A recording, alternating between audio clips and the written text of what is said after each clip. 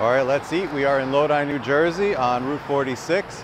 Hank's Frank's, Dirty Water Dog, still on the Dirty Water Dog circuit. Again, Dirty Water Dogs are all about the toppings.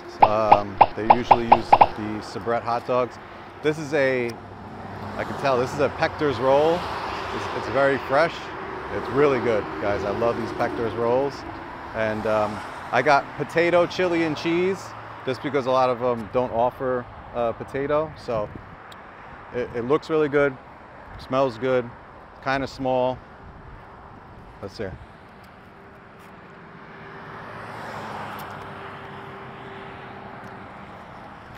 Full disclosure, I grew up around here. I've eaten here as a kid. I haven't eaten here in a really long time.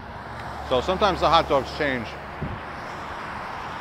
The chili's a little spicier than I remember and doesn't have much of a sweetness to it.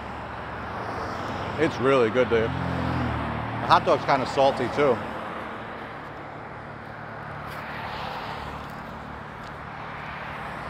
Saltier than the last one, the Hot Dog House.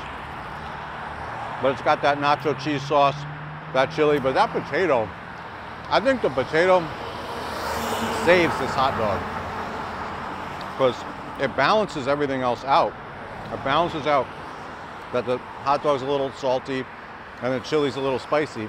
But then you get the potato and it's plain. It's got like that starchy texture. It just saves everything. And the roll is really good. The Pector's bun, I think, is probably the best. I think it makes this hot dog actually. This is really good. These have always been one of my favorite hot dogs as a kid. It says buy 8, get 1 free. Full disclosure, I've eaten 9 hot dogs there. I've bought 8 and I've eaten the 9th free one in one sitting. So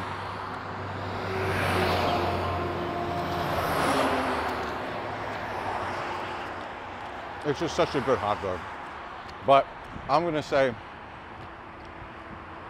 it's just a little bit above the Hot Dog House, but very close. It's an 8,